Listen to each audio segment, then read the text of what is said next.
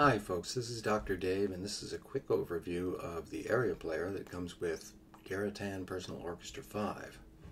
When you first start it up, the ARIA Player looks through your computer and finds all of the sound libraries that it's able to play. Now, if you look over here, there are 16 slots, each of which stands for a MIDI channel, and you can load an instrument into each of those so you can play up to 16 instruments at once. You can load those in two ways. The quick way is to use this ensemble switch here. If you click on that little minus sign, choose Personal Orchestra 5, you have a choice between multi and omni.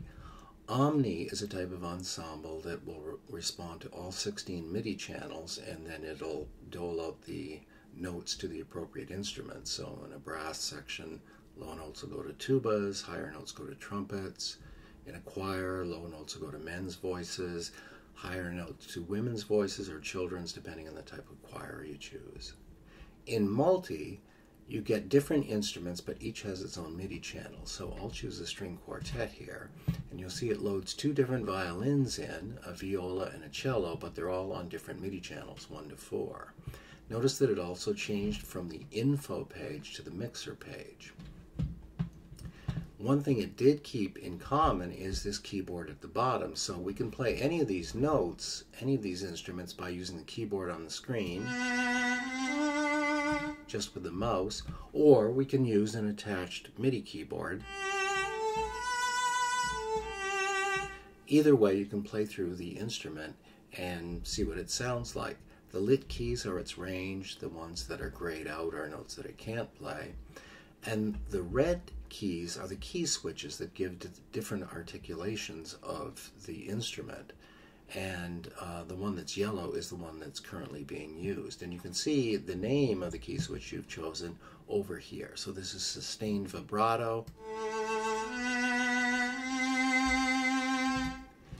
Now we're obviously on violin 1. If we want to change to a different instrument, we just click beneath the MIDI channel, and you see that white lozenge show up there. That says we're on channel 4, which is the cello.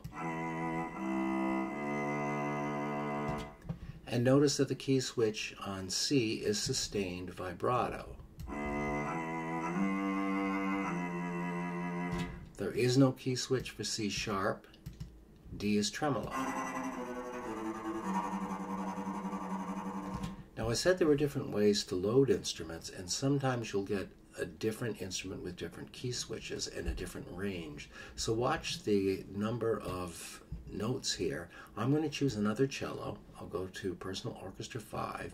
Now my choice is between notation, which is typically used by a notation program like Finale, Sibelius, MuseScore, because they translate certain MIDI commands slightly differently from a MIDI keyboard or other MIDI input device.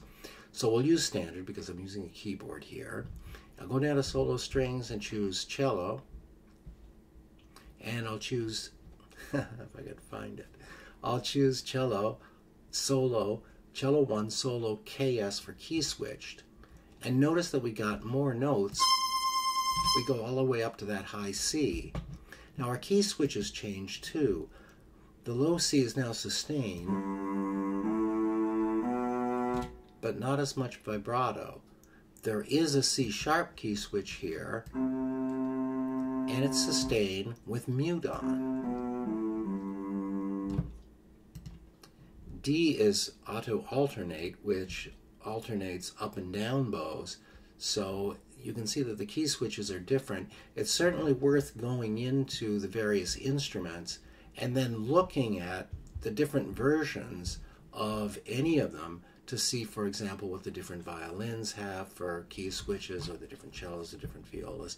It's a good way to see what they're capable of, because not all of the instruments have every single type of articulation that that instrument's capable of in the Personal Orchestra 5. Now, notice that when we loaded some instruments in, we went to the mixer channel, or the mixer page, and we have here a standard sort of mixer that for each channel has a volume control, a mute if you want to mute that channel, or solo if you want to hear just it, a pan control that adjusts the amount of sound that goes to the left or right speaker, So the more I move it to the left, the more the sound comes out of the left and the less that comes out of the right. I just suggest you don't go all the way left or right, because then you'll only be sending that sound out one speaker and it sounds a little bit unnatural. So if you just seat them sort of the way that a quartet would sit, your pan controls can set that up and they'll sit in the speakers a little bit more naturally. The send controls are a way to control how much of an effect and how much of the dry sound is sent out. We'll talk about that in another video where I talk about controls and effects. The final thing I want to say about the keyboard is that if you use an instrument that uses pedals, you can use 1, 2, or all 3 of the pedals down here to get the full set of articulations that instrument can do.